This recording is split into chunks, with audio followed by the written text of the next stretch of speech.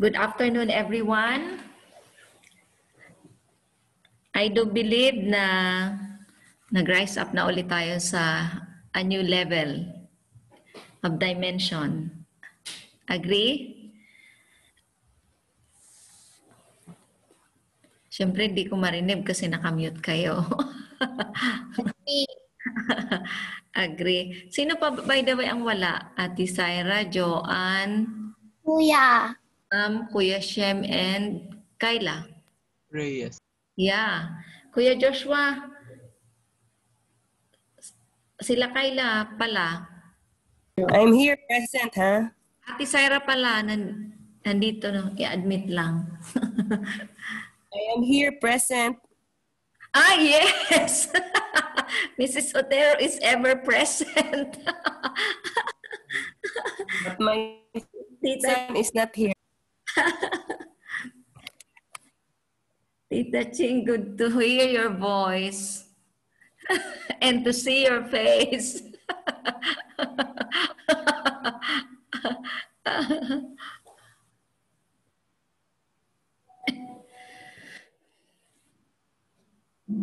So, ang ating tatalakayin ngayon sa ating session is about the mind of Christ. Kasi di ba nung nagkaroon tayo ng series ng thinking pattern, how to break through, nakalimutan ko na yung title natin nun, but it is all about the mind. We always mention to operate in the mind of Christ. But today, we're going to discuss paano nga ba ako makakapag-operate sa mind of Christ? Ano ba ang criteria? Paano ko ba malaman? O anong criteria na meron dapat ako para masabi ko that I'm really operating in the mind of Christ or through the mind of Christ? Kasi alam nyo mga select arrow, what our team our objective is always for you and for me to be strengthened, because we are building actually your future here and now. Right? No, I think. Yeah. It's about the mind, parang breakthrough thinking pattern. Yun yung... Anyway, yung mga past lesson pa natin yun. Joseph is asking me kung anong title nun. So, ang pinaka-objective natin lagi sa Select Arrow, because we are building your future here and now. Clearly, okay? Na ang bawat isa sa inyo ay hindi magdepende sa system, because the system will collapse. Whether we like it or not, the system is going to collapse. When the kingdom manifests, the system will collapse, because the kingdom that is unshakable, which is the kingdom of the Lord, is the one that is going to prevail. Kailangan bahagi ikaw at ako ng kingdom na ito. Kaya aayusin natin ang ating pamumuhay. Our operational dynamic must be set on the Spirit so that we can be a part of this unshakable kingdom. This kingdom that will... the kingdom of the Lord. So ano ang... Ako naman ay naniniwala na maliwanag na sa inyo ang mandate natin, di ba? Our kingdom mandate. Every domain, every generation, every nation in our lifetime. So paano ang domain? To influence the domain, to inspire a generation, and to impact a nation. Kaya kailangan lumabas kayo sa system.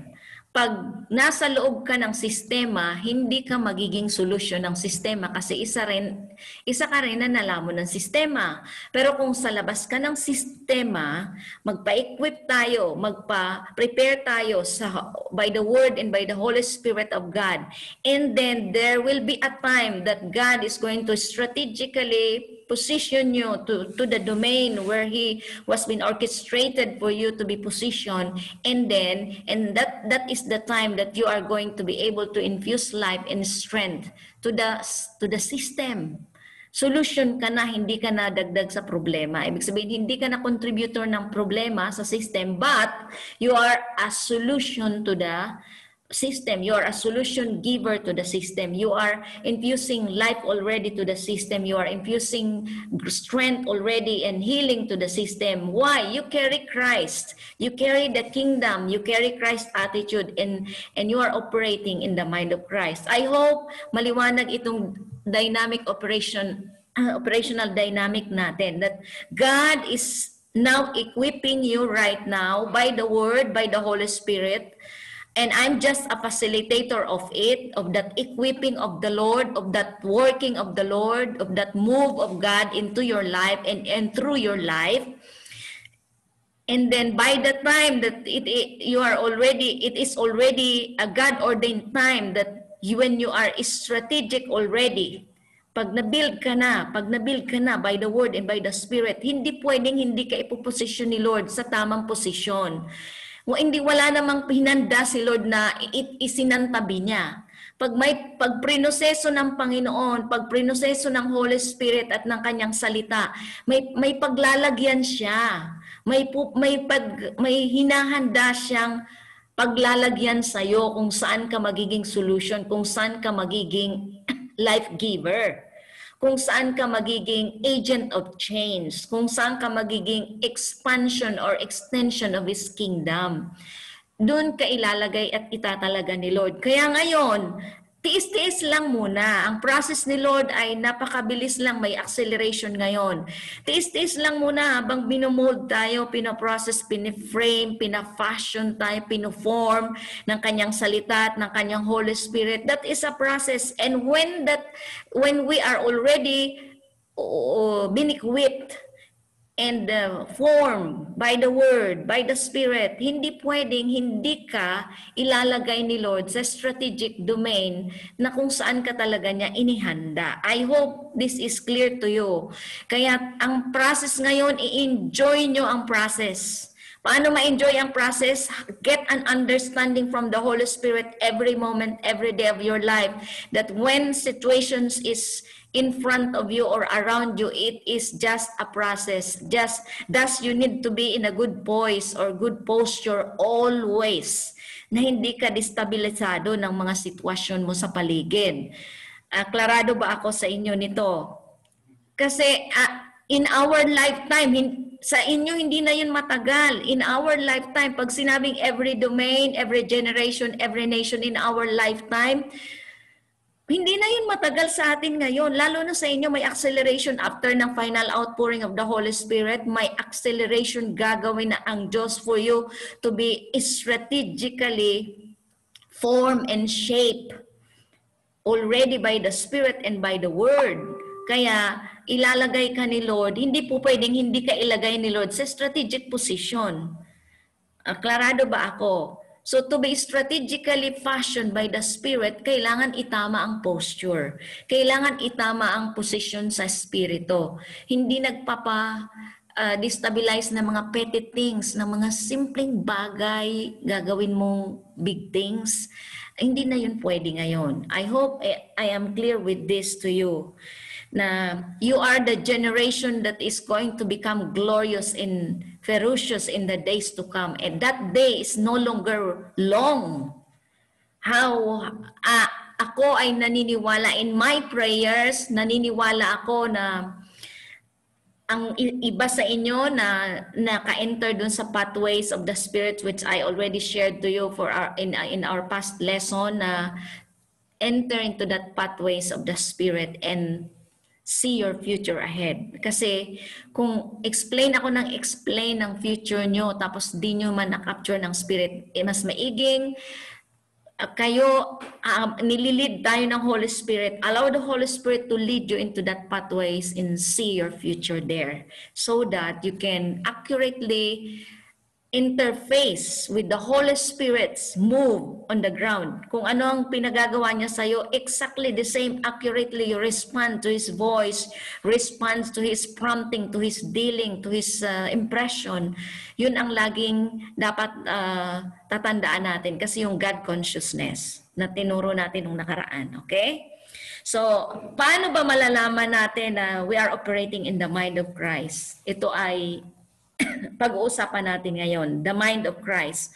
Of course, ang ating mga tinuturo, kinoconsolidate ko ang mga lesson na by the grace of God na build sa akin through Dr. Jonathan David, Papa Jonathan, and yung mga lesson pa noon ni Papa Lo and Mama La, Pastor Arena Joyce, and Pastor Abraham Kalunsag, yung mga binild nila sa life namin that I, by the grace of God, outwork it. Kumbaga, nilakaran ko sa biyaya ng Panginoon. Ito yung kinoconsolidate ko ng mga lesson na yun din ang ini-impart ko sa inyo because I couldn't impart which I do not have. I couldn't give you something that I don't have. In other words, hindi ko kaya magbigay sa inyo ng hindi ko naman nilakaran. Only those that by His grace, I was able to outwork it at naging lifestyle, kaya life na nai-impart because kung walang life, walang power na darating sa spirit nyo. It is only the words that was been outworked at nalakaran at nabibigay sa inyo yung understanding, the insight of it, and it was been captured also by your spirit at nag-resonate sa spirit nyo na yun din ang mayroong kapangyarihan na malakaran. Kasi we cannot give what we don't have. Kaya magpapuno tayo lagi sa Holy Spirit, filled with His passion, filled with His grace. Yun ang sikreto natin. Okay? So, our topic is about the mind of Christ. Let's open our Bible to 1 Corinthians 2:16.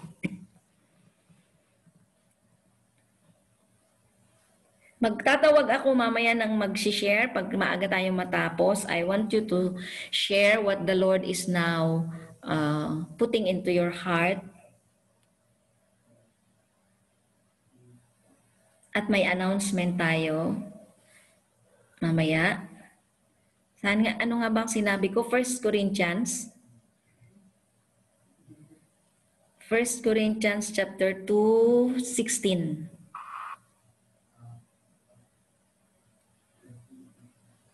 Sige, tingnan natin sa 16.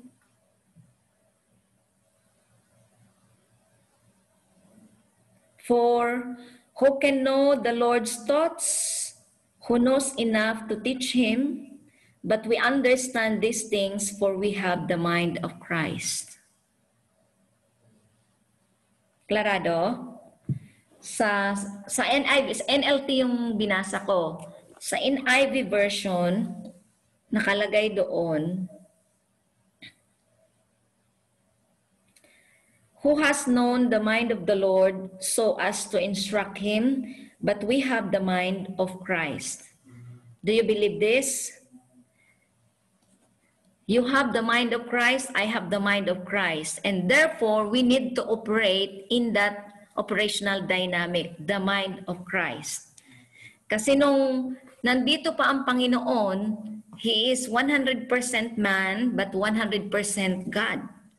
There is a man factor and a human factor and a God factor.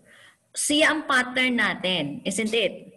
Siya ang modelo natin, role model. If Jesus Christ, while He was on earth 1,000 years ago, nakapag-operate siya sa ground, sa earth, ng ganitong klaseng operational dynamic, the God factor and then the human factor, how much more the church?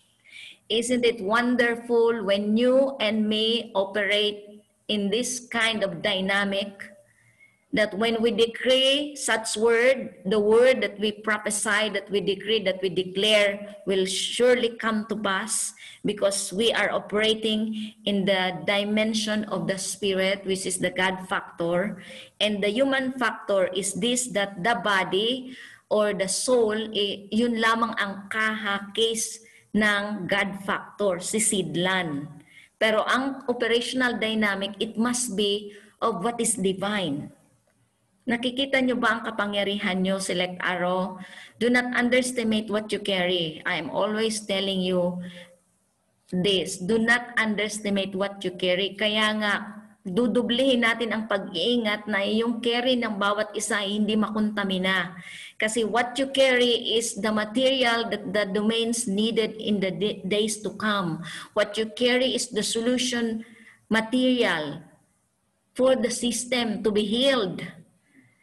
What you carry, what you have in your life, in your spirit man, is the material, the unshakable material, the eternal material, heavenly material, the superior material that the earth needs and the world needs in the days to come. For this groaning of the spirit of the creation na ma-redeem sila sa pamamagitan ng mga carry natin. And that is the Christ dimension. I hope this is clear to everyone. So, basahin na natin lahat-lahat ang text bago tayo magpatuloy. Philippians chapter 2, verse 3.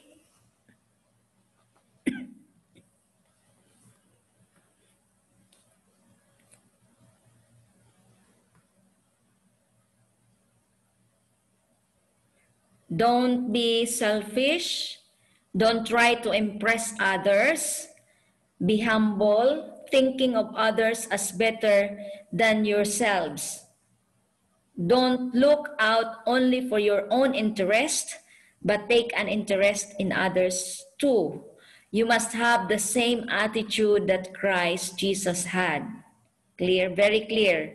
Though he was God, he did not think of equality with God as something to cling to. Instead, he gave up his divine privileges. He took the humble position of a slave and was born as a human being.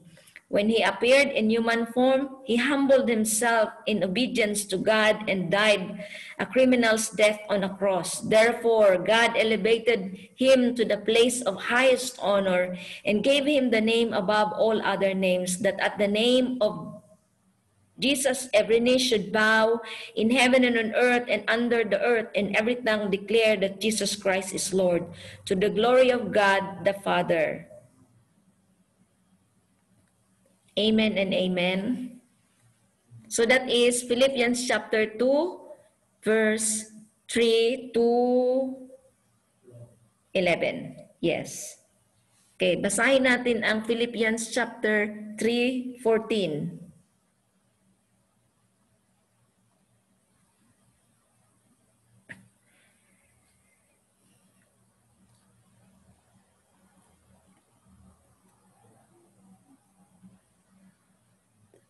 Mag-umpisa tayo sa 13. No, dear brothers and sisters, or dear select arrows, I have not achieved it. Si Paul ang nagsasalita. But I focus on this one thing, forgetting the past and looking forward to what lies ahead. That is the future. I press on to reach the end of the race and receive the heavenly prize for which God, through Christ Jesus, is calling us. Let all who are spiritually mature agree on these things. If you disagree on some point, I believe God will make it plain to you. But we must hold on to the progress we have already made. Dear select arrow, pattern your lives after mine and learn from those who follow our example. For I have told you often before, and I say it again with tears in my eyes, that there are many those conduct shows they are really enemies of the cross of Christ. They are headed for destruction. Their God is their appetite. They brag about themselves, about shameful things, and they think only about this life here on earth. But we are citizens of heaven, where the Lord Jesus Christ lives, and we are eagerly waiting for him to return as our Savior. He will take our weak mortal bodies and change them into glorious bodies like his own, using the same power with which he will bring everything under his control. Alleluia. Amen and amen. Receive this word of the Lord unto your spirit. So we are a citizens in heaven. So tagalangit tayo. Okay? Tagalangit tayo na naninirahan sa lupa. Kung tagalangit tayo, ang kultura natin makalangit, ang pag-uugali natin makalangit, ang kaisipan natin makalangit, Paano tayo makipag-relate ay makalangit. Ito ang ating ibibuild sa ating mga sarili para ang mga nakakikita dito sa atin sa earth ay makita nila ang langit sa buhay natin. Di ba laging pinag-aralan na natin, di pa nag-lockdown, to live in heaven while on earth? Ikaw ay foreigner lamang dito sa earth, ako ay foreigner lamang dito sa earth kasi mga tagalangit tayo. Kung tagalangit tayo, magbe-behave tayo ng mga tagalangit. Ang mga tagalangit hindi nagko-cross ng boundary. Ang mga tagalangit hindi nagdi-dishonor. Ang mga tagalangit hindi nag-break ng mga boundaries na binigay ng, ibig sabihin crossing boundaries, yung mga may expressing freedom within boundaries ba tayo? So protocol ang sinasabi ko. Ang mga tagalangit hindi nagdi-disobey ng mga protocols ng kaharian. So pag tagalangit ka, tingin pa lang sa'yo, pakinig pa lang sa'yo ng mga tagalupa, kailangan alam nila agad na ikaw ay tagalangit. Di ba pag sa Saudi Arabia tayo, ang mga foreigner, alam mo agad pag Egyptian siya. Alam mo agad pag Canadian siya.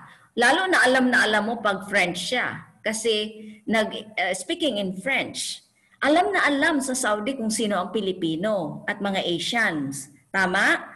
So bakit hindi natin yan i-practice? Na pag may nakakita sa iyo, alam agad na tagalangit ka, ramdam agad na tagalangit ka, napakinggan agad na tagalangit ka because you carry a different dimension in your spirit. You have such a new frequency that you are sending to the people around you. Yung iba yung dating. Not bragging, but something in you that the people are being drawn.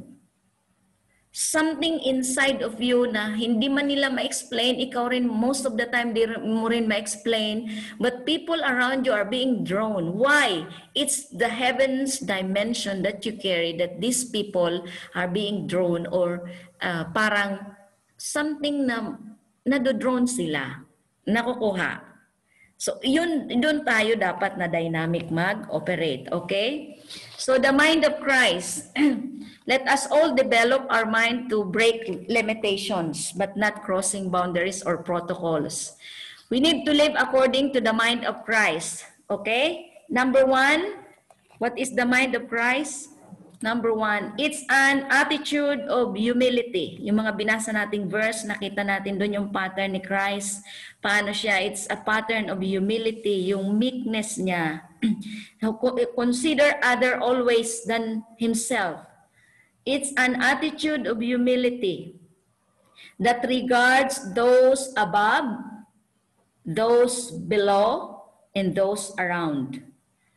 It's an attitude of humility that regards those above, those below, and those around. It's an attitude that everyone is important, or an attitude of valuing people, honoring people. It's not an attitude that pleasing people, but it's an attitude of valuing people or honoring people. Iba yung pleasing, okay? We are not men pleaser. We are the one who learns how to honor, how to value people. So this is the attitude of Christ. This is how God operates in His mind. He value people, He honor people.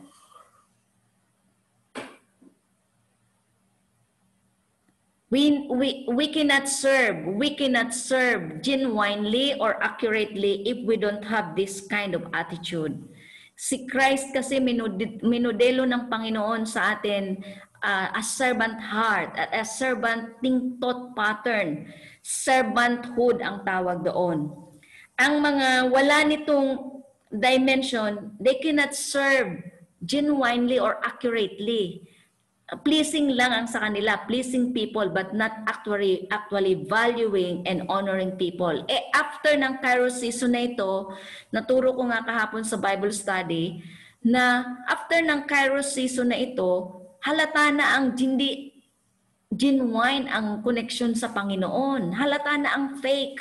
Halata ang counterfeit. Ma-obvious nyo ang counterfeit. Ma-obvious nyo yung nag-honor-honoran lang at saka yung nagkukonekta-konektahan lang. At saka ma-obvious nyo yung nagbavalue-valuehan lang ng relationship. It's not talaga covenanted. So, it's very dangerous and critical na kailangan mag-migrate tayo at i-fix natin ito, sort out everything in our lives to become strategic in God's kingdom. So, an attitude of humility that regards those above, those below, and those around.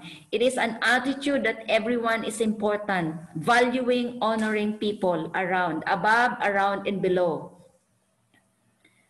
So, because we cannot serve if we don't have this kind of attitude. Clear?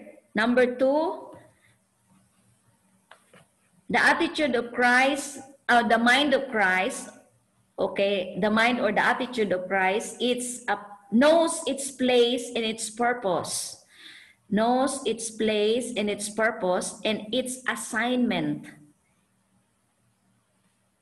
Knows its place and its purpose and its assignment, and he is focused on that. Totally focused on purpose, totally focused on assignment, and totally focused on mandate.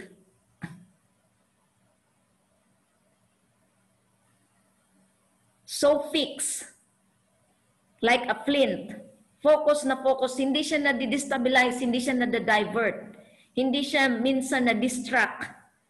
He is totally focused on purpose, focused on his assignment and on his mandate, so fixed.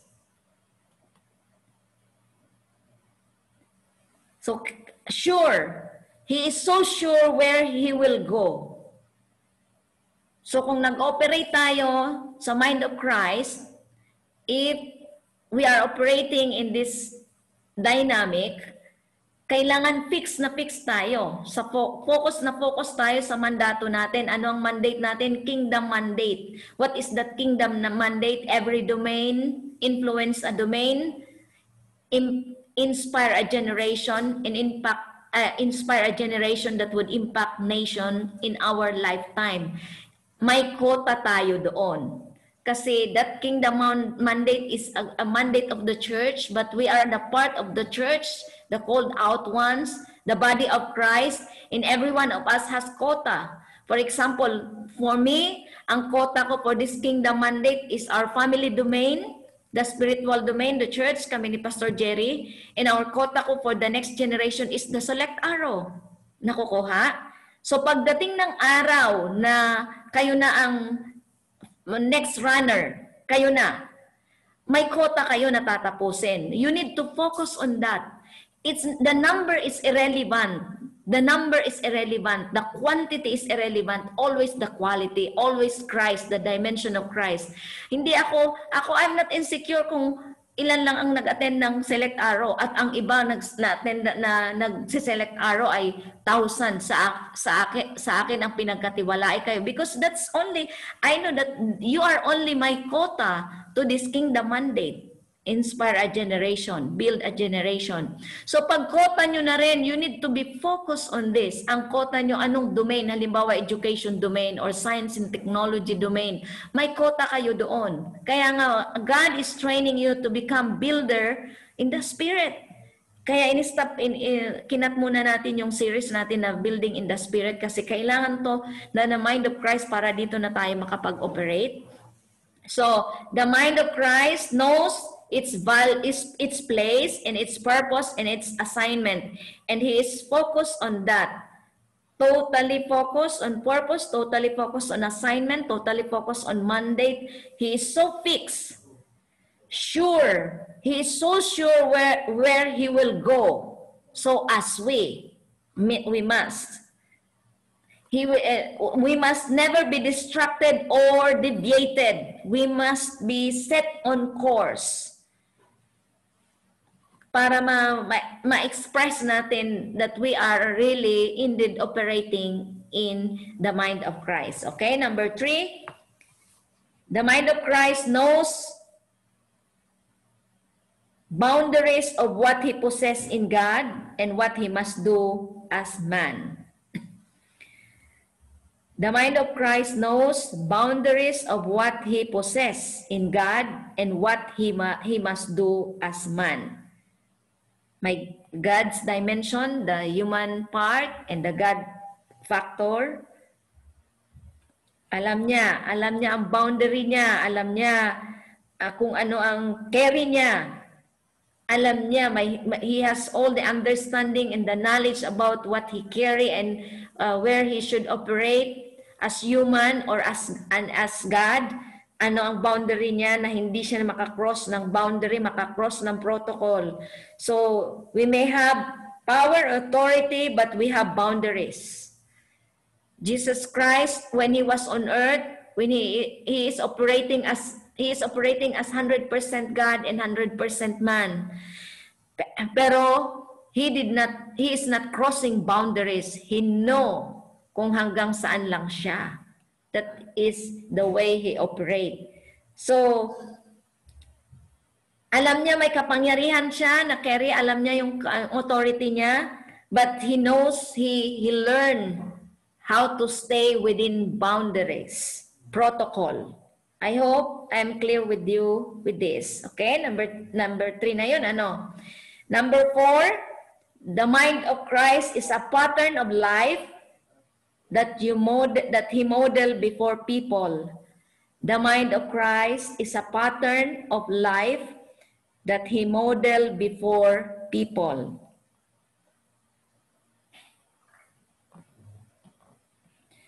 The mind of Christ is a pattern of life that he modeled before people. So ano to? We need to be a pattern of God. Pag nag-operate tayo sa mind of Christ, we need to be a pattern of God that need to be modeled on people, especially to you, to the generation below, and to your generation. Ilang generation nyo ngayon ang groaning and travailing? Ilang generation nyo ngayon ang nag-groan ang kanilang spirit, lalo na ang mga nasa sistema. Kaya nga, pag hindi nyo ba nararamdaman when you pray for a generation, you can almost feel the groaning of their spirit, yung mga nasa sistema.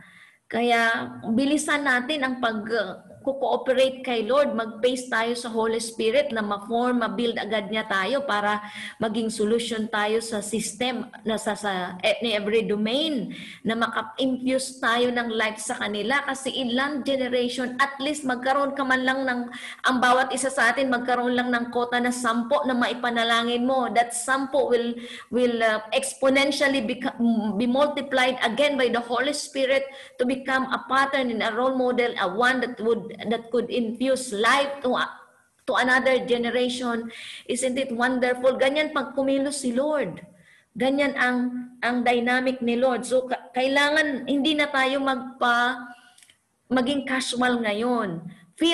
Feel the urgency in your spirit of what the Holy Spirit wants to accomplish on the ground, this building project of God through the power of the Holy Spirit and by His Word, which is the kingdom of the Lord. So magpa-undergo na tayo ng building process so that this building project of the Holy Spirit, because the Holy Spirit is the builder of God's church, the church kingdom that is about to birth Zion. The Zion is the kingdom of the Lord. So ito yung ating tatanggapin ngayon. Feel the urgency of the Spirit that He is building you kung para kang gustong ipanganak ng Panginoon, na ipanganak tayo na para maging mature na agad, para ikaw ay maging solution giver na sa society. Think about such thing. Ang tingnan na natin yung future, na ikaw ay solution giver, agent of change, expansion of God's kingdom, example of the Lord, a model and a pattern of the kingdom of the Lord, expression of heaven. Isn't it what that privilege that we have na binibigay sa ating Spirit ni Lord? Kaya kailangan mag-face tayo, mag-interface tayo sa Holy Spirit. So the mind of Christ is a pattern of life that He modeled before people. Able to preach, talk to the people with the word and truth. Si Lord Jesus Christ, kung makita mo, Matthew, Mark, Luke, John, dyan sa gospel, for gospel na yan. Makita nyo doon, pag pinag-aralan nyo ang life niya, if he is not praying, he is building in the Spirit. If he is not building in the Spirit, he is having his quiet time before his Father.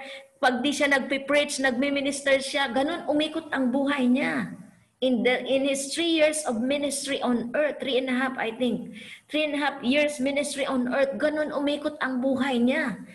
Na so focused, hindi siya deviated. So siya ang pattern natin. Kung ang purpose natin is in that domain, only one domain, tapusin natin yan strong. Okay? So, a living epistle. A living epistle. Pag sinabi a living epistle, the word that become flesh. Pag sinabing the word that become flesh, yung salitang nalakaran na naging buhay sa'yo.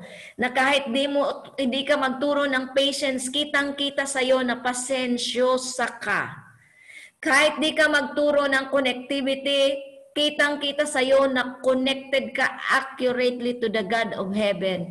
Kahit hindi mo i-explain by words ang honor and respect, ramdam at kita sa'yo that you know how to honor and respect accurately people above you, below you, and around you. Yan yung living epistle, yung nilalakarang salita na nabuhay sa'yo kaya naging lifestyle mo na. Yun yung living epistle. So, I hope klarado ito na number 4. Okay?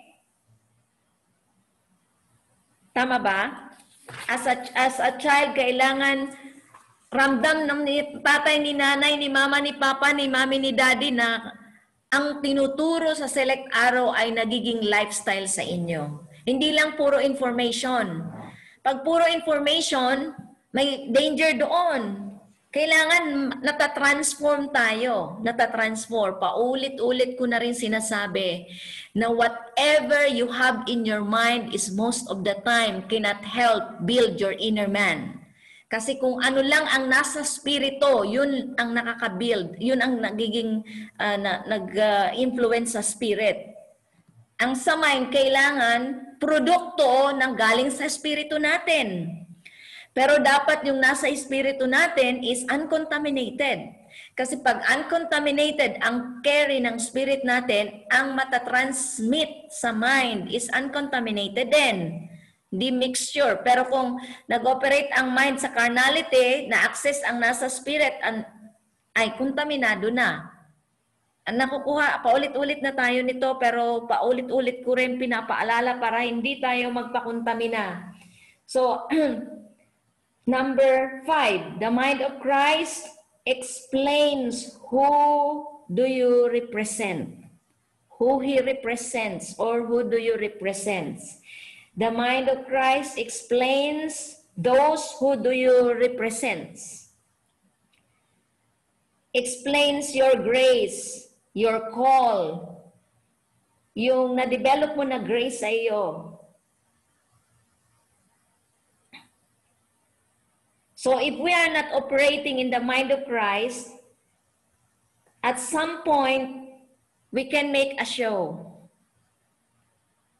If we are not operating in the mind of Christ, at some point, we can brag.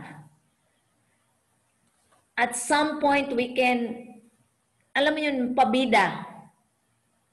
Ang mga pabida na tao, empty yun. Kaya hindi tayo, it's not our portion. It's not our portion. So, my prayer is that we need to behave as Christ. Ang mga taong alam kung kailan magsasalita at alam kung kailan hindi magsasalita at magsasalita, actually yun yung may mga content. Pero yung mga pabida effect, mga attitude ng mga bragging, hindi natin yung portion, okay? Kasi ang may mga content, alam nila may wisdom sila. When we operate in the mind of Christ, we know when and how to speak well of what we carry, of who do we represent. In every opportunity, we need to represent Christ. In every opportunity, we need to represent the Father, the Son, and the Holy Ghost in our lives. That is the mind of Christ operation. So, in every opportunity, we can explain God to the people, expound God to the people, express God to the people, and exhibit God to the people. So, puro yun explain God, expound God, express God, exhibit God. Ano yun? Yung carry natin na God factor. Okay? Explain those who do we represent when we are operating in the mind of Christ. We can express the God factor in us, exhibit or expound because we are an extension. Okay? And an example. Number 6, the mind of Christ. The mind of Christ is the attitude of going to the next level God's way. The attitude of going to the next level the godly way or God's way, not our own way. Not the carnal way, not the worldly way, not the earthly way, not the selfish way, not the flesh way. Ano pa? Not the easy way, not the bragging way, maraming paraan. But what? Go to the next level, the godly way, God's way. God's way. God's way is the safest way, the superior way, the divine way, the heavenly way. That is the most safest way. Because wanting to receive an instruction from the Lord through the Holy Spirit and by His Word, but another thing to respond and to execute that Word accurately on the ground. Dito medyo karamihan may sabit. Nakarinig kay Lord, maliwanag na napakinggan, na-prophesy pa, na-confirm. Pero ang tanong, na-execute ba ito accurately? According to God's way, or their own way, or the easy way, or the bragging way, or the selfish way. So, yun ang mga katanungan. Kasi it's one thing that we receive instruction or word from the Holy Spirit by the word, or by impression, or through dreams or visions, but it is another way to accurately execute it on the ground or the way we respond to it. We need to respond accurately as well when we hear the Word of God. So ito yung dilemma ng karamihan kasi maraming Kristiyano ang nakatanggap ng word and then they deliberately, intentionally do it, execute it, but ang tanong, is it the right way according to God's way? Yun ang tanong. So pag nakatanggap tayo ng word kay Lord, itanong agad natin, Lord, how am I supposedly to execute this word of instruction? Pero ganito siya.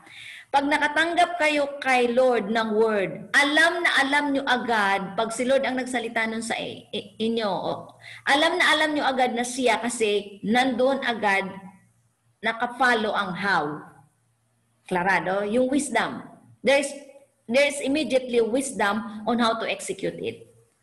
Alam mo agad ang sunod-sunod. Number 1, number 2, number 3, number 4. Kasi may instruction sa Lord sa'yo. Okay, ito na yung una mo, pangalawa, pangatlo. Alam mo agad. There is immediately a package. May wisdom. Okay, my word, my wisdom, may insight ka doon. At ano ang dapat mong gagawin hanggang sa matapos ito, hanggang sa, kasi na-build yun sa spirit, nasa spirit dimension niya, na-access lang ng spirit mo at na-transmit sa mind mo at mayroon ng clarity how to execute it. That's the way how to build it on the ground. Sa inyong mga skills, sa inyong mga katawagan. Pero kung nangangapa kayo, wait further. Okay, may word kayo. Pag in-execute nyo ito, nangangapa kayo, is because wala pang wisdom, wala pa yung how. So, wait further. How, Lord, how should I execute this word that I received from you? I-practice natin yun at matutulungan. Kasi when God speaks, package yun, clarity nandyan. Nandyan ang insight, nandyan yung number 1, number 2, number 3, step 1, 2, 3, 4. O klarado si Lord magsalita. Remember when He spoke to Noah to build an ark, nangapa ba si Noah? Hindi. Alam agad ang sukat ng ark, the weight, the length, the height, anong klaseng materials, walang nails nga ang nilagay doon. At ilang araw niya ito binild. Nakita niyo ba si Lord pag ganon din kay Moses, yung Moses tabernacle, nung pinagawa ni Lord si Moses ng tabernacle, exactly mayroon ng klaradong instruction kaya na-implement ito ni Moses ng klarado. So pag may pinagawa sa atin si Lord, klarado ito, kaya may instruction sa iyo. Huwag kang bibitaw na walang instruction. Pag walang instruction, walang step 1, 2, 3, 4, tanungin mo kung si Lord nga talaga yung nagsalita o hindi. Baka sarili lang natin. Nami-mix up tayo. Kasi si Lord maliwanag magsalita, may instruction agad how to do it. Pati ang mga sasabihin mo nandoon. Nandoon, kumpleto. Kaya hindi tayo malilito. Okay? Going to the next level God's way. Not the easy way, not the earthly way, not the worldly way, not the bragging way, not the selfish way, not the carnal way, but the righteous way, the superior way, the divine way, the heavenly way, the most safest way, the most safest pathway. Okay? Yan yung titingnan natin. Ilagay nyo ang, nakalimutan ko itong basahin na verse, Philippians chapter 2, verse 8. Ilagay nyo lang. Okay. So the way we manage our lives, the way we manage our time, the way we manage our finance, basically the 5 F's. Faith, family, finance, fitness and health, and faculty of learning. So the way we manage or we sort out 5 F's in our lives, kasama dun yung relationship, okay, sa family and friends, is an expression or an evidence or if we are operating indeed in the mind or through the mind of Christ. Because we can only impart what we carry, what we have. Hindi ito napifake, lalo na pagdating ng panahon. Alam nyo ang nag-i-impart by knowledge lang. Walang impact sa spirit nyo. Minsan nagkukontamina lang. Kasi kung ano ang carry ng taong yan. So alam nyo ang nag-i-impart knowledge lang kasi walang impact sa spirit. Okay? Let's be sensitive in this manner. Number 7, the mind of Christ is not embarrassed or ashamed.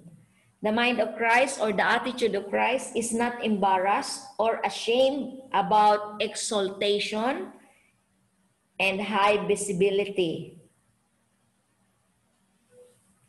The mind of Christ is not embarrassed or ashamed about exaltation and high visibility when or if it's coming from above. Because if you know true humility, you're not afraid of whatever people do to you. Ito ang catch nito. If you know true humility, genuine humility, Christ humility, You're not afraid of whatever people do to you. Paano yon? Yung fame, yung applause, yung, yeah, ang galing-galing mo talaga. Alam mo yun, i-handle. Hindi ka, I'm the man. Hindi ka magsasabi ng ganyan na. Alam din kung joke yon o bragging. Alam. Ano ang pinaka-safe? Okay, accept it and return it back to God. Because our God, the God of heaven and nations and generations, is the one who is due for all the honors. Accept it honorably and bring it back to God. Pag may thank you po sa biyaya po ni Lord, and sa'yo, Lord, sa biyaya mo kaya ako nagkaroon ng ganito. I am bringing back to you all the glory and the honor. So, alam natin yun ang pagtatanggap. So, if we know genuine or true humility, bakit true? Kasi may false humility. May counterfeit humility. Kaya genuine humility, may counterfeit. Kaya may true dahil may false. Hindi na natin buksan. Maliwanag yun sa salita niya. May false humility. So, doon tayo sa true. Doon tayo sa genuine. Kasi ang counterfeit is napaka-dangerous. So, because you don't, when we are trained well, we know how not to take the glory. Because glory is only for God. Okay? The mind of Christ able to handle the glory honorably, accurately. The mind of Christ is not afraid of money, of fame, of fortune, because he is being trained well, or he is trained by the Father.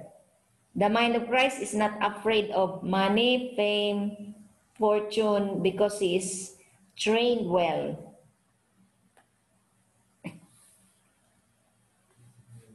So, paano pag mayroon appreciation tayo na natanggap, mayroon ng compliment? Learn to receive it on his behalf. Send it back to him. Okay, klarado ba ito? We must not operate in the carnal mind, but in the mind of Christ. So yun ang ating 7 criteria ng mind of Christ. Dito muna, enough na muna ito ngayon para malakaran natin ito ngayong linggo. Ang ating salita. Ano yan? It's an attitude of humility. Knows how to regard people above, below, and around. Yung valuing people or honoring people. Okay. The mind of Christ knows its place, purpose, and assignment. The focus is there. And the surety of where he will go and when he will go. Next is knows boundary of what he possesses in God, the God dimension, and the human part.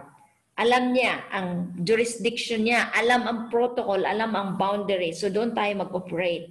The mind of Christ is a pattern of life that you model before people, that we model before people.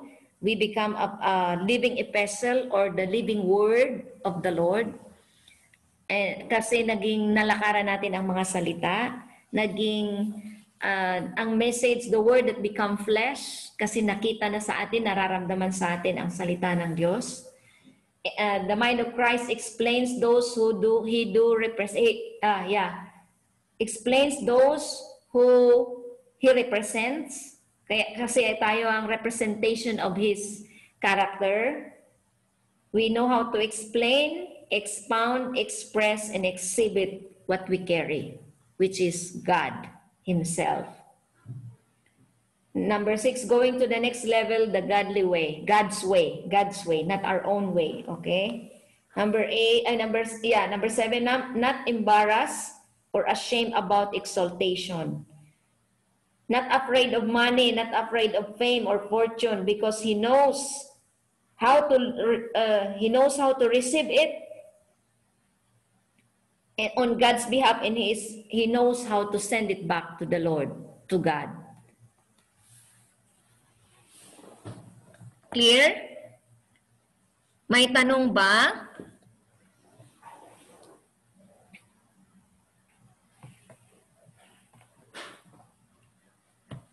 Kung mayroon ng tanong bago tayo magpatuloy, may tanong ba?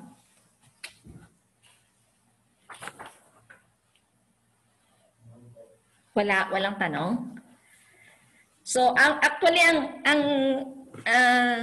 ituturo kong susunod ay yung carnal mind, pero ang oras ay 2:30 na, baka alanganin tayo.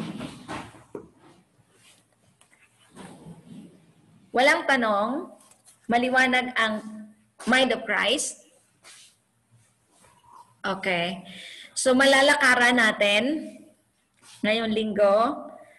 Ang una-una doon yung humility. So, i-master na muna natin ang humility. And then bring it to the next level that we can be an expansion of God's life. And then, honoring. Yung alam natin mag-honor. Alam natin maglakad sa ating boundary. So, enjoy the freedom within boundaries. There is no such thing as freedom. Freedom within boundary, yes. Okay? So, don't cross any boundary. Don't violate any protocol. Because when we are a violator of protocol, I don't think we can be a citizen of God's kingdom if we are not observant of protocol. Pag naging casual tayo o familiar, yung mga protocol na siniset sa church or sa anumang establishment, pag madalas mo yung binaviolate kasi may entitlement mentality, yung, bakit negotiate, pwede yan, kasi ganito, ayun, ganyan, pwedehen natin. You are so familiar with the protocol and you are always crossing boundary. Nagsisend ka ng signal sa langit na hindi ka magiging citizen of God's kingdom. Disqualify ka na. So we need to stay within boundaries. So please do not disqualify yourself just by violating certain protocols in the kingdom of God. I hope I am clear with this. Okay? Kaya sa family natin, take note, mga select arrow. I hope I am not imposing to you. I'm just so passionate that you are going to straightway go within acceleration to your future. I hope I am not imposing to you, pero ito I strongly suggest na sa family natin, kapag mayroon pa kayo ng kamag-anak or sa family na sanay mag-cross ng boundary, sanay mag-disobey ng protocol sa family, kasi familiar, kausapin nyo honorable, kung yan may people above, o people below, people around, kausapin nyo honorably na hindi na yun pwede ngayon because the kingdom of God is about to manifest. Hindi niya dapat i-disqualify kasi pag mayroon yan tayo sa family ng madalas mag-disobey o mag-violate ng protocol at saka mga boundaries, pag mayroon sa family, nadadrag kayo ng mga gustong sumunod. Nadadala kayo kasi frequency yan eh. Remember, the currency in the dimension of the spirit is frequency. So kung ito ay hindi na lalakaran sa tahanan, yung boundary, yung protocol, paano tayo maging expansion ng kingdom kung sa bahay pa lang ay hindi? Paano tayo magiging solution givers sa domain? Ang family is a domain. Na dyan tayo muna tinawag para yan ang ating training ground. Kung dyan ay para violate tayo ng protocol sa family, kung dyan ay crossing boundaries agad at walang kinikilalang protocol, walang kinikilalang boundaries, how could we become a citizen of God's kingdom? Na doon sa kingdom, we should behave well, regal, royal.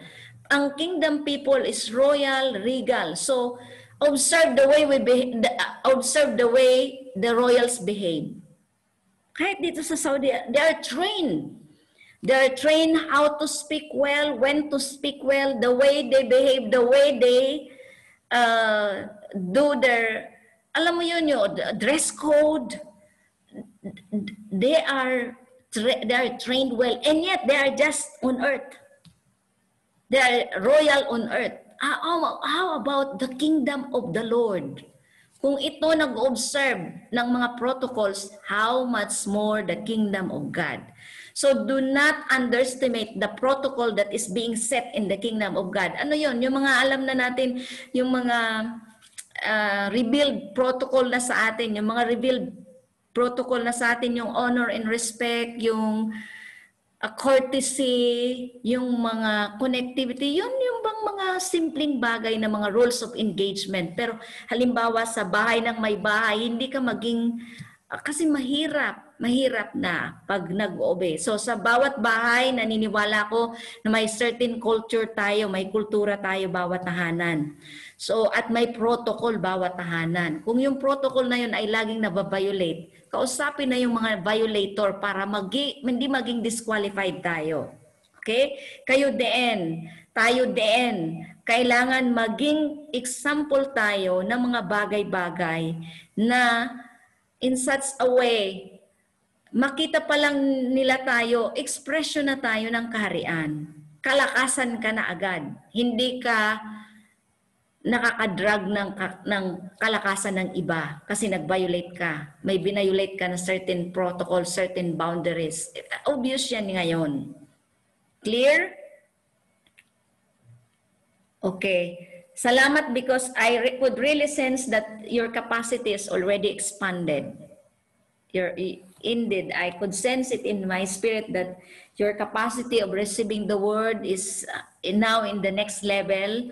Ang spirit capacity nyo ay talagang nag-expand to the highest level, kaya I need to rise up higher.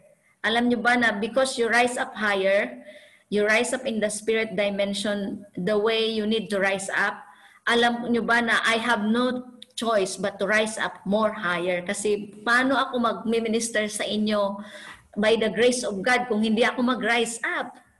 Kung hindi ako talagang mag-pace sa Holy Spirit. So lahat tayo, we need to pace in the Spirit para ang final outpouring hindi natin ma-miss out.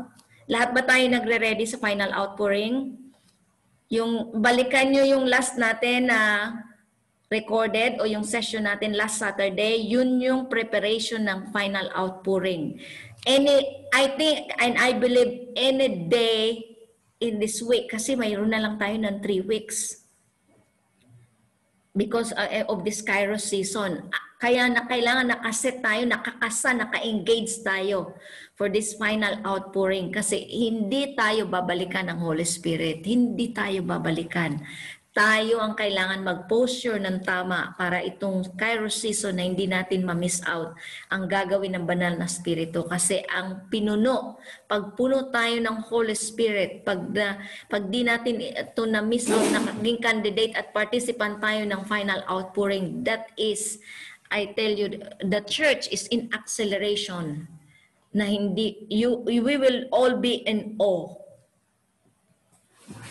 Opo. So, lakaran natin yung mind of Christ. I think, hindi ko na ito umpisahan na the carnal mind.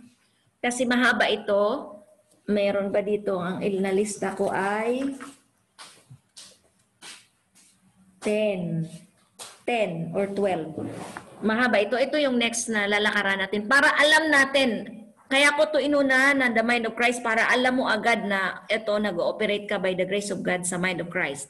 Itong carnal mind naman na criteria, alam natin na, oops, carnality yun, oops, flesh yun, oops, selfishness yun. Malalaman natin.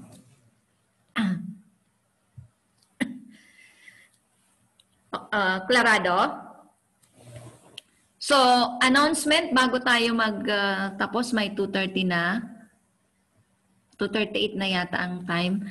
Ang plano natin na mag-outing, Select Arrow, nagpaalam ako kay Pastor Jerry, nag-discuss kami. Yung Select Arrow Jubil, ha? Sa Pilipinas, pag umuwi na tayo sa Pilipinas. I hope, hindi ko alam paano tayo magkita-kita doon. Thumbs up si Ate Lai. At naniniwala ako na pag nagbalik na siguro sa normal na kung pwede na mag face to face, how I desire na yung buong GH tribe na Select Arrow magkita-kita in one event. Isn't it great? Pero siyempre hintayin natin yung galaw at kilos ng Lord. Yun, doon tayo magpapasakop at magpapasailalim. So itong outing natin ngayon na gagawin sa Select Arrow Jubail na na-postpone before lockdown pa ito. Na-postpone. Sabi ni Pastor Jerry, pag okay na daw yung panahon, yung weather, yung hindi na masyadong mabanas, yung hindi na masyadong mainit. Para kahit na kung sa labas man tayo makadecide na mag-outing, hindi masyadong mainit para sa inyo. At hindi tayo magmamadali kasi sobra ng init. Hindi tayo magmamadaling umuwi. Tama po ba? At mag-submit tayo doon sa sinabi ni Pastor Jerry. So, kaya in-announce ko. Kasi supposedly ngayon yun, kaya hindi ako maka-announce kasi yun ang sinabi sa akin ni Pastor Jerry. So, we need to submit to it at ang ipaplano na lang natin ulit doon sa group kung kailan. Mag-message ako doon or Pastor Jerry mga 4 days before ng outing para makaprepare tayo. Okay? Klarado? So, ngayon, iniksian ko lang yung discussion para alam natin yung 7 na yon, alam natin lakaran na aware tayo, may consciousness tayo na ups, hindi ito mind of Christ. Ups, ito, doon muna sa 7 na yon para mabilis natin mai-build sa life natin by His grace. At ako naman ay naniniwala na super liwanag na yon. So ngayon, ako ay mag-iimbita ng magsasalita. Ano ba ang sinasabi ng Diyos sa iyo ngayon? Sa panahon ngayon. And 5 minutes. 5 minutes talk. Ano ba ang sinasabi ni Lord sa iyo ngayon na sa tingin mo makaka-infuse ng life and strength? Remember, our fellowship is for advancement. Our fellowship is for strength. Our fellowship is for infusing life. Our fellowship is for sharpening. So, yun ang ating criteria. So, anong mga binigay ni Lord sa iyo ngayon na pinalalakaran sa iyo or natanggap mo sa Panginoon na sa tingin mo ay makaka-infuse ng strength sa Select Arrow? Okay, go. 5 minutes. Mami, maiksi lang yung akin, hindi man makabuo ng 5 minutes. No problem. Ano po, hindi pa siya testimony kasi ngayon ko lang siya na-receive. Yes. Pero feeling, na-impress lang sa akin na i-share kasi marami rin sa atin na, we are making decisions because we are a little bit older na. So, some of us are making decisions, especially the people on the Philippines. Pero yung asan ba yun? Number 6. It's about how we respond to the Word of God. Yes. Na-receive ko lang na how do you know if that is the way or if that is really God speaking to you? So, ang na-receive ko lang doon is that kasi if we read in John 1 verse 1, sinabi doon na in the beginning was the Word and the Word was with God and the Word was God. So if there is a word that is put in you, that is impressed to you or given to you, what I received po is that word is one with God in a way kasi He is His Word. So, what is the virtues of God? The virtues of God, yung binigayan sa fruit of the Holy Spirit. So, there is love, joy, peace, patience, kindness, goodness. Parang yun yung guidance natin if in the word. Like, if there is a word given to you, is it following in the criteria of what God is? And one of them is peace. Yeah. So, I think that will be what I will be implementing po in how we make our decisions. Kasi if it is truly spoken to you, and if you are truly doing it, gonna do it that way, there will always be peace, because God will not let you do something that He told you to do, then you are troubled or it is heavy in your Exactly. heart when Exactly. you're doing it. So yeah, yun lang yung na-receive ko, na He is one in His word, and He has characteristics. So yung word na dapat na in line dun sa characteristics na yun, and it should be like, yeah, that way siya. It will not violate His characteristics that has already been set. So, yeah, yun lang po.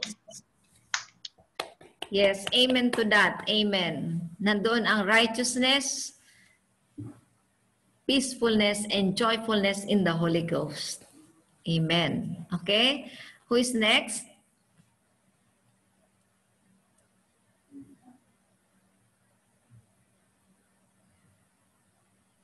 Ako po.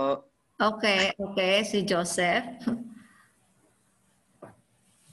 Yeah, so I got this when I was doing the PowerPoint for if you notice, I think M would know that yung last mentoring, ako yung gumawa ng PowerPoint kasi Mami Glenn's challenged me na if you were to teach them, what would you implement in your PowerPoint and how will you put it into words of how you will teach them Yeah. to lower the level of the word to still have the foundations of it, but to make it understandable to a specific level. So parang na-challenge ako and I was like, oh, how am I gonna do that? Because think about it that our understanding is like really high compared to theirs. So I can't say that the Holy Spirit is like doing everything and all that. You have to like completely change things na.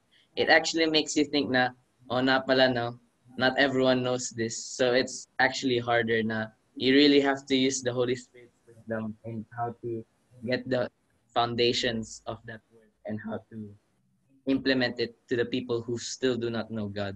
And parang naging practice din sa akin if I was to share the word with someone who I do not know and he does not know anything about Christ. If I was to share Christ to him, I cannot say that Christ is one of the Trinity, part of the God, part of the Holy Spirit, and they are working together to completely change this world. No, they won't understand that. So like they have to like slowly break it Joseph, down. lapit ka. Ay, hindi pala po naririnig. Ako po. So until which part po hindi po narinig? Something Holy Trinity. Okay, so like the thing is like we can't really explain what we all know about right now. Kasi if you try explaining this lesson right now to someone that's out there who has no understanding, they'll think that two options. They'll think that you're crazy or you just have you have new information that they don't know yet. But I guess that most people will think that we're crazy because they don't know that they don't have the same understanding as us and they don't have the same we're not of the same culture. Then but the point is that God will teach us how to break down the word and to make it as liquid food for them. Yeah, will give us wisdom on how to do that. And we really need to practice now kasi if we are going to influence the generation around us, baka itakot na lang natin kapag gawin na natin na yun, no?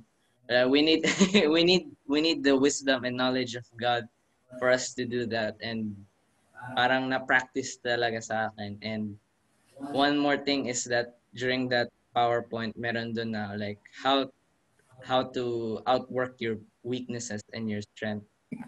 I've received one thing na you have to watch out for both your weaknesses and your strength.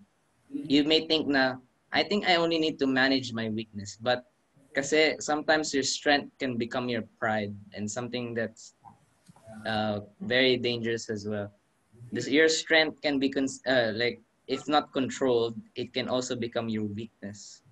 And your weakness, if controlled, can also become your strength. So what you really have to do is to really depend on Christ right now. and uh, partner with God that He may fix your weaknesses and make it as your strength. Kasi if you do not partner with God, even your strength, like let's say I know how to play guitar or badminton, it can become my pride that God will literally showed me that like you're not the best, but you carry something that's in you that's different from them. That you have to have, but that's not the only thing. You should also have a humble heart. Now, you should know that there's always room for improvement. That I'm not the best, and Yeah. this is because that God has made me this way. If you also have weaknesses, don't think that wow, I'm so incompetent. I can't do this, and everyone else does it. So making a difference, right? Diba? But then the point is that you really just have to like surrender it all to God. That you don't have to be the same as people around you. So yeah, Yeah. and my bruda. Okay. Ako po. Josh, okay lang, saglit lang. Para bigyan ko sila ng background kasi yung pinagagawa ko si Joseph ng PowerPoint doon sa may other group of mentoring, yung mga university students. And Margaret is, what is that? She joined there doon sa group of students na yon. Pero generic ito kasi hindi pa naman nila alam yung mga alam nyo when it comes to spiritual things. Kaya I'm making it so generic. Kaya pag nandun si Margaret, parang, di ba Margaret, ibang-iba yung tinuturo ko doon. Kasi there are students, so nag-introduce pa lang ako sa kanila ng, but it's life. It's indeed life na ma-educate lang sila, mabigyan sila ng knowledge na they are not, hindi sila bobo, matalino sila. They have something for the system na kailangan ng system. Pero kailangan lang nila muna lumabas sa sistema para ma-equip. Yung mga ganon. Na si Joseph ang pinagagawa ko from time to time ng PowerPoint doon kasi para hindi ako nakababad sa computer. Kasi kung makababad ako, paano pa ako yung Sunday ko at saka the following day. So kaya siya ang china-challenge ko. Ang nilalagay ko lang sa kanyang criteria, imagine that you are the one that is going to teach these people.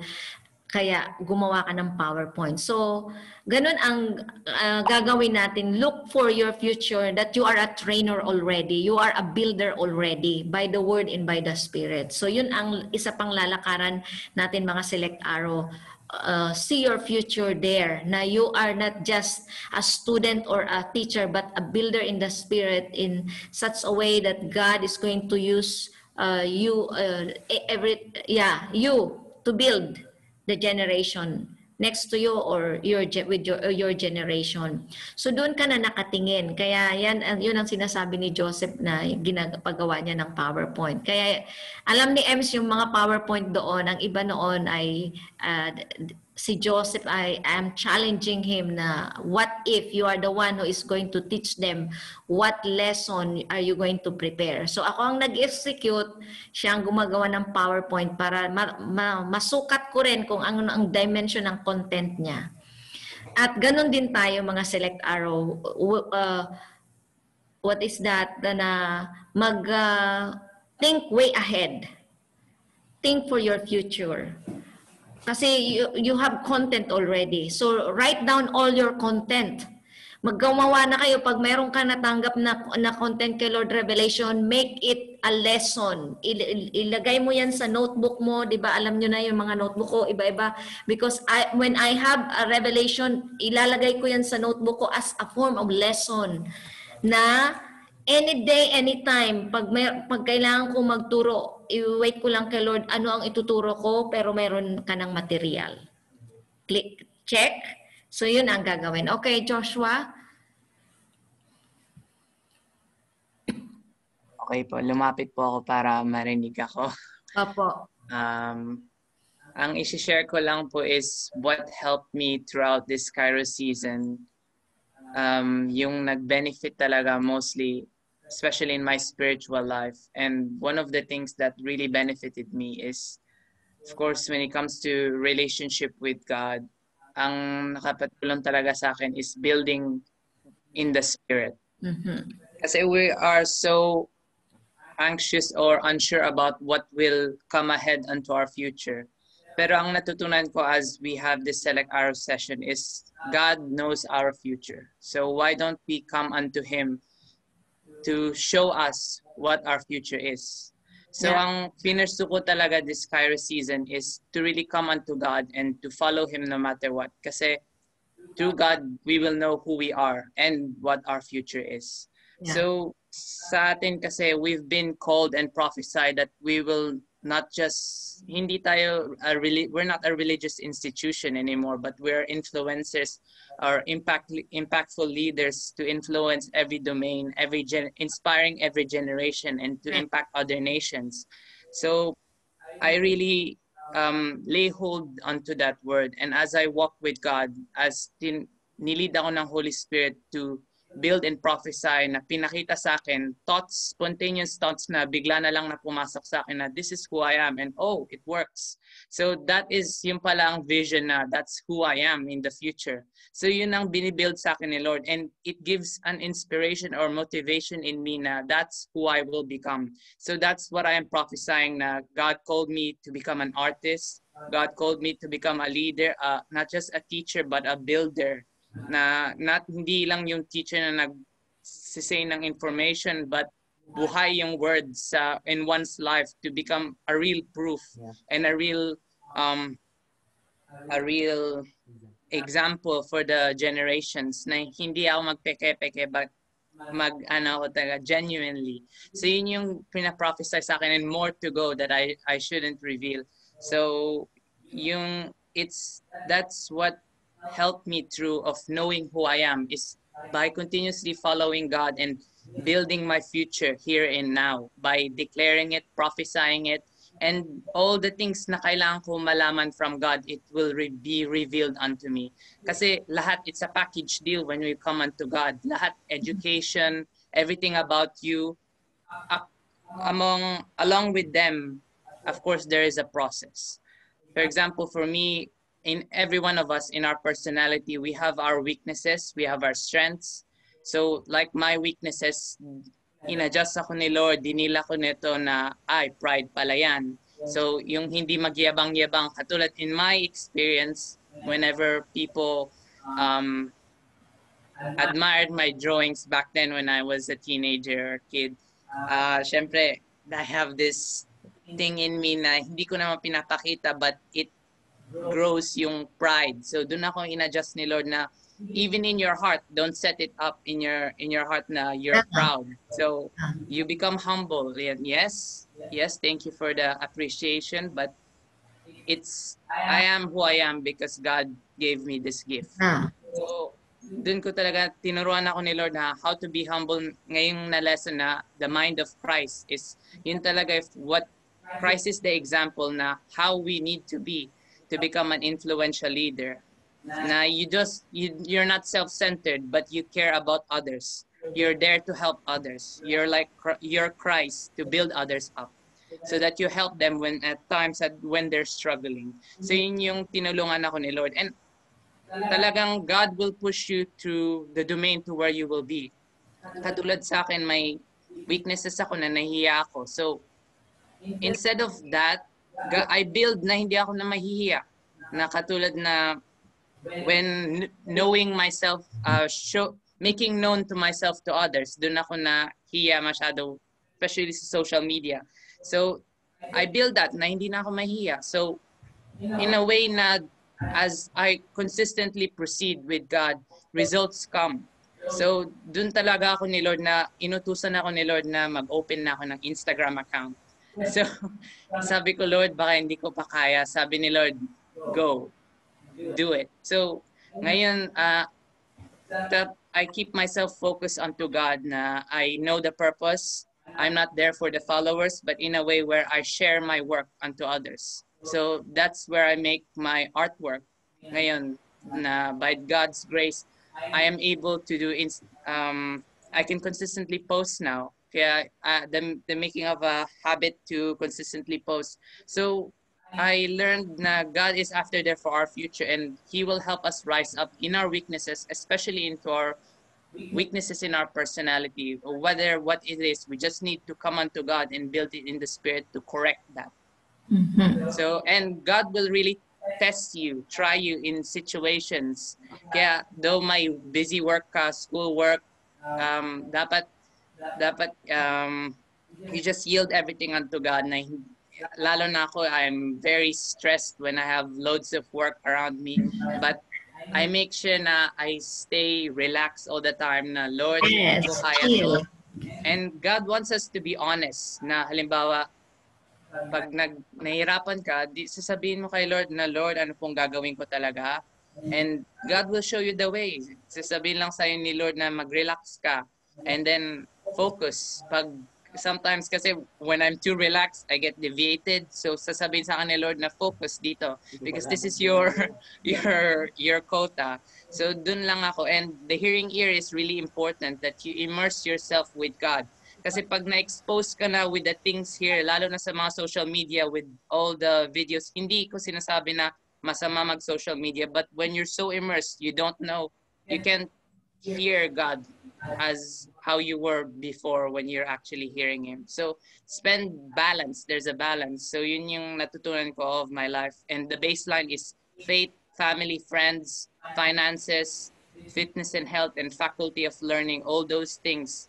We don't have to worry. We just come unto God kasi God is the very foundation to all for our future. Everything will just line up. So yes, that's it. Pursue the Holy Spirit. So thank you. Yes, amen. So pursue the Holy Spirit. I hope nabibuild tayo mga select araw at nagkakaroon tayo ng understanding ano pa ang mga dapat nating i-build. At ang isa pang encouragement ko sa inyo talaga, live according to your future now. Now. Building your future here and now is live, to think about your future, to live in such a way that you are living already in that future. Yung ngayon na ba? Kasi what you are doing right now is a part and parcel of who you will become in the future. Okay? Who is next? 3 o'clock na daw. Okay. Tinimingan ako. Baka may gusto pa lang, isa na lang, isa. Pero kung wala, sa susunod, para nakahanda kayo, ang tanong is, ano ang ginagawa ng Panginoon sa inyo sa buhay nyo ngayon na could be a part and parcel also of the other select arrow na makapagbigay ng life at makastrength, makakontribute ba sa binibuild ng Lord sa atin as corporate? Fitly joined together. Kasi binibuild tayo ni Lord.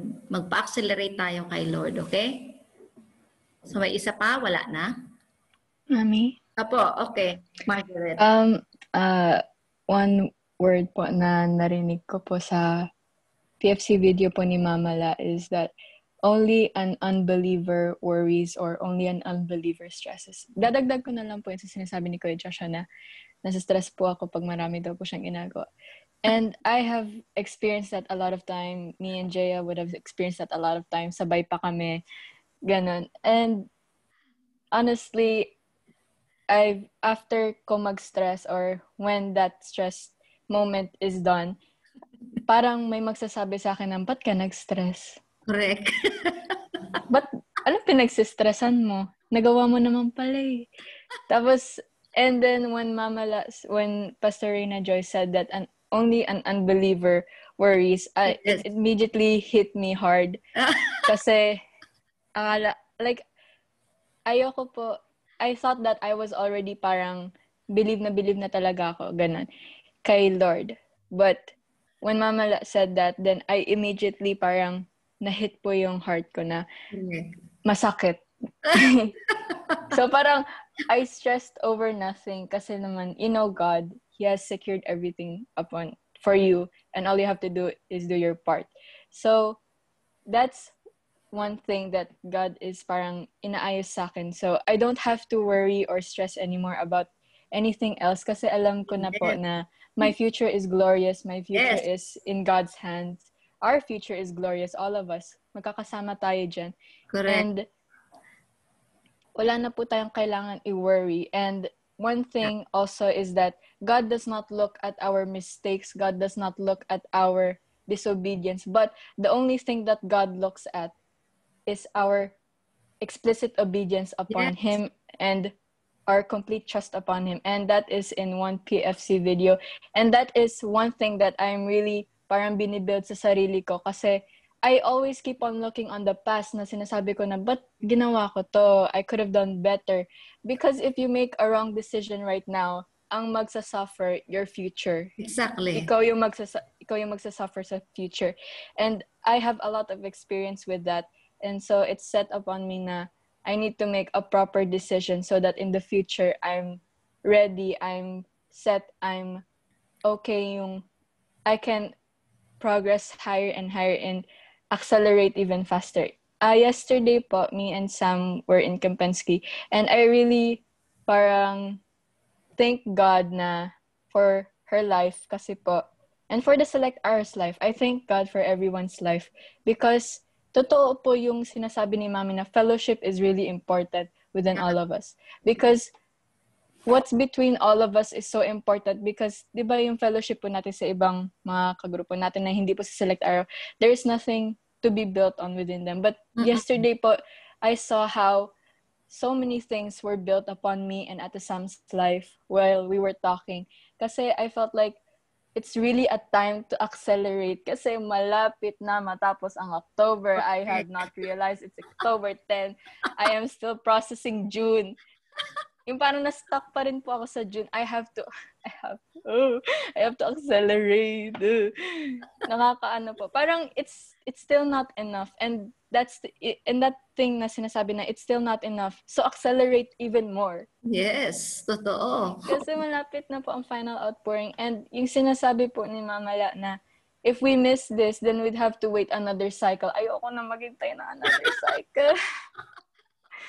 Ayoko na.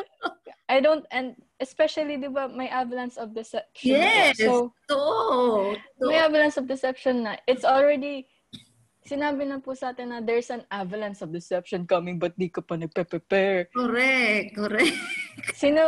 Ikaw yung mahihirapan sa future if you're not prepared.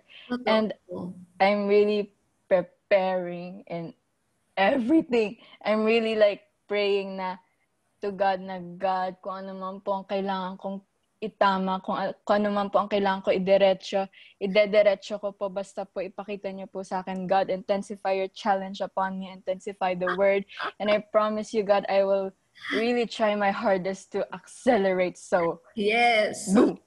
Hallelujah. And honestly, one more thing na ano po, between us Select Hours, kapag po meron like may ginagawang mali ang isang Select Hour, I've always been hesitant to parang speak upon them, not unless I have the permission to. Katulad po yung speaking of graces, of course we all had the permission to. Pero right now, it was parang na-interest sa heart ko na this is your friend in destiny. Kasama mo yan sa future mo. Correct. You will always be sige. They're the people who will build you. So why not build them as well? So Select Hours, if there is something that I'm doing wrong, I would like you to please tell me immediately. Be honest with me because kapag ako naging honest, I will be brutally honest with you guys. So I also want you to do the same to me. Be brutally honest with me and do the same thing for me because it will be a blessing. And how much, kahit kaano mang nakakasakit, masakit kasi totoo. Totoo. So, it's better na masaktan po ako pero I learned something. It's always like that. Exactly. Nasasaktan ka dahil may natututunan ka. Pero, what would you prefer?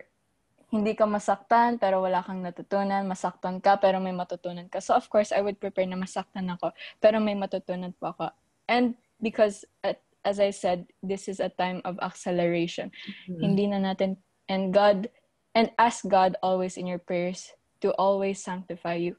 Kasi, di ba Mama La is saying that we need to be validated as Christ and God's true sons and daughters. Yes. And that really, really hit me hard. I need to be validated. We need to be validated. And right now, that's parang, of course, if you want to be validated, you have to go through the sanctification process. So clean yourself, purify yourself through God's word, equip yourself with God's word, the 9 things of the car season. Yes. Oh my God. Ang hirap po ng number 6, be healthy, I swear. Mahirap po. Kasi po, just yesterday, I ate so much. I ate so much unhealthy things. And then after that day, before I slept, sabi ko, oh my God, you ate so many unhealthy things, anyari. But anyways, yeah, work in progress. Yeah, work in progress. At least may may consciousness na. Apa. Malaking malaking factor 'yon. And one last thing po talaga. Oh. We need to be familiar po to God's voice and to your conscious voice. Kasi one struggle that I had is I kept mixing up voices in my head.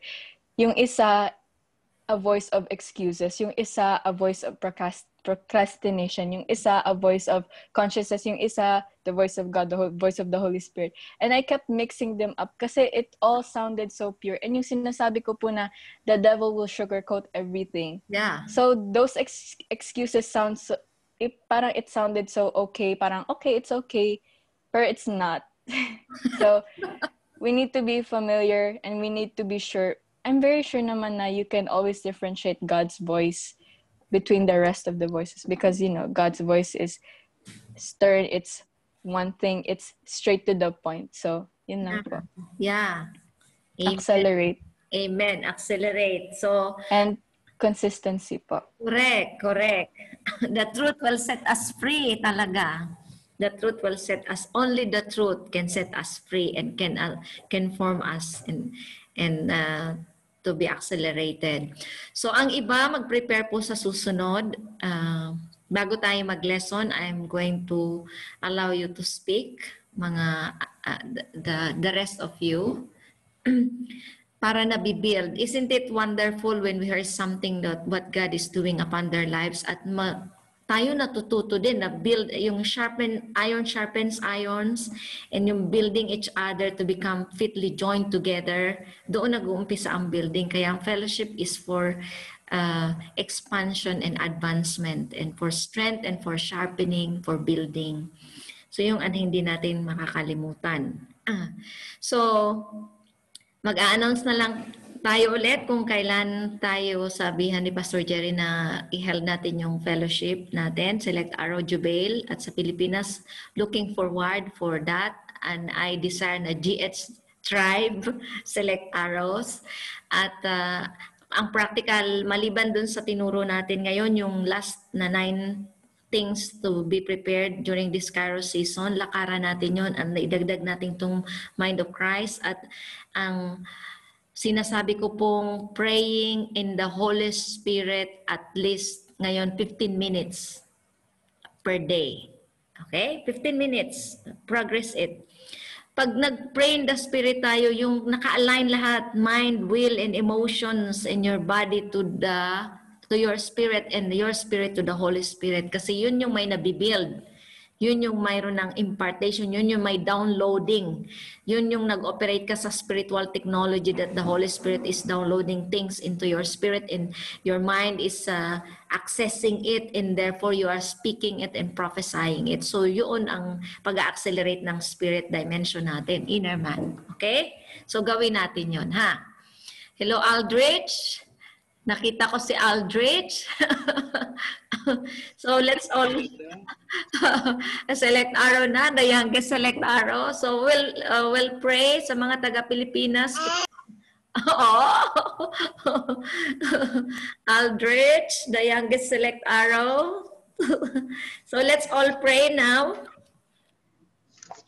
We thank you, Lord God, for your presence and with your grace, Lord, that could that will continually abound to our life. We are appreciating the way you work, Lord God, in us and through us. We honor you, Lord God, in the life of every one of us, Lord. We pray, Lord, that the acceleration that we are feeling in the atmosphere, the acceleration, oh Lord, of God consciousness, of building in the spirit, building our inner man, the acceleration of becoming conscious to become healthy, to build our immune system accurately, the acceleration, oh Lord God, of our protocol, or obeying or submitting to the protocol of the kingdom, especially, Lord God, the baseline of the 5 F's, the culture of the Golden Harvest Tribe. We believe, Lord God, that we are all going to be accelerated in this season of Kairos, O Lord God. We thank you that everyone, O Lord God, in the Select Arrow will be a participants of this final outpouring, that no one will miss this out in the name of Jesus. This must be our portion, O Lord God. And Lord, we pray that we are all in good posture. We are all in poise, O Lord God, to be accelerated all the more, to become a participant of this final outpouring, O Lord God, that no one should be a casualty, Lord, in the name of Jesus, that we need to posture ourselves, Lord God, in the spirit to the position where God called us to position ourselves in Jesus' name. And we are going to operate in the dynamic of the spirit, operating in the spirit, that we are going to set our mind, Lord, that we are a citizen of heaven. We are an expression of God's kingdom on the earth. We are an expansion of God's kingdom on the earth. We are an example and a benchmark, oh Lord God, on the earth about what is the kingdom and what is the life in the kingdom, oh Lord. Lord, we pray that our mind is going to be set on things above, on kingdom things, oh Lord God, on kingdom culture, kingdom lifestyle, and kingdom protocols, oh Lord God. Oh Lord, thank you so much, Lord God, that you are setting our hearts on things above, and you are setting our mind on things above, oh Lord God, no longer of earthly things, no longer of the worldly things, in Jesus' name. Lord, ang mga panlasa po namin sa mga material na bagay, sa mga worldly things, sa mga earthly things, ay Lord, i-divert niyo po, Lord God, na ang maging panlasa namin o ang ating operational dynamic is only, O Lord God, on the spirit things, O Lord, heavenly materials, O Lord God. We thank you so much, Lord God, that today as we are submitting ourselves unto you, we thank you for the power to prevail and the grace to govern, oh Lord God, that is going to be accelerated in our spirit. The governmental anointing and the governmental grace must be the portion of the Select Arrow as we move and interface with the Holy Spirit, oh Lord God, right now by the word, in the name of Jesus, that we can stand, oh Lord God, against the onslaught of the enemy, Lord, towards us and towards our family, in Jesus' name, that we should learn how to build in the spirit accurately. We should know how to build, oh Lord God, the domain which you have orchestrated us to position ourselves right now in the spirit, in the name of Jesus. And we will be, as builder in the spirit, will learn how to see the future, oh Lord God, by our seeing eye, and the hearing here shall be accelerated all the more, Lord God, to become more sensitive to your voice, to become more sensitive to your prompting, to your conviction, oh Lord God, and to the leading, oh Lord, of the Holy Spirit. Oh Holy Spirit, dear Holy Spirit, lead us and govern our lives, Lord God, by the word, and we all sensitive, become sensitive to the word and to the leading of the Holy Spirit, that we could become so familiar with the voice of the Holy Spirit into our inner man, oh Lord God, that as we feel, oh Lord God, the weather, so parang ganun na rin kami makinig sa boses mo, na ma-identify po agad namin, Panginoon, ang iyong tinig, ang iyong boses, oh Lord God, that we couldn't mix it, oh Lord God, by the other voices, oh Lord, in the name of Jesus. This must be our portion, oh God. No more destabilization, oh Lord God, that is about to come in every lives of the Select Arrow, in the name of Jesus. So Lord God, everything that is in our mind that is not, oh Lord, a contributor for us to be accelerated, we pull it down and we destroy it in the name of Jesus. No more of the the things of the mindset of this world in Jesus' name, na pattern of this world in the name of Jesus. But we are declaring forth that we are going to operate in the mind of Christ, in the humility, O Lord God, in honor and respect, O Lord God, and learning how to receive and accept, O Lord God, the compliment, but bringing back unto you all the glory and honor, acknowledging that it is all by grace, that we are who we are right now by your grace in Jesus' name. Thank you, Lord God, for building us up, Lord God. We give you all the praises, the glory, O Lord God, and we thank you so much for preparing us, O Lord, well. And as we pace with you, Lord God, our frequency will never be tuned into the other frequency, to the wrong frequency, but we are going to learn how to always be in tune or attuned to the frequency of heaven and what is divine. In Jesus' mighty name we pray. Amen and amen. God bless us all. And bye-bye. See you on Saturday, okay? And another further announcement na lang, i-announce sa group. At mag-prepare ang magsasalita sa susunod. Are we infused by strength now? So another level to build up, right? Another level to build up. Kung sino ang may naka-take note, na-appreciate ko yung naglalagay sa group. Usually si Andre at si Kyla. So, kung sino ang mga naka-take note, ilagay doon sa group para mas makita din ng iba. Okay, ang mga na-take note. I appreciate you for being present and for taking the time kasi para ma-accelerate tayo all the more. So, think of your future, okay? An influencer, a builder in the spirit, a builder of every domain, every generation that would impact nation. Amen? God bless us all. Bye-bye.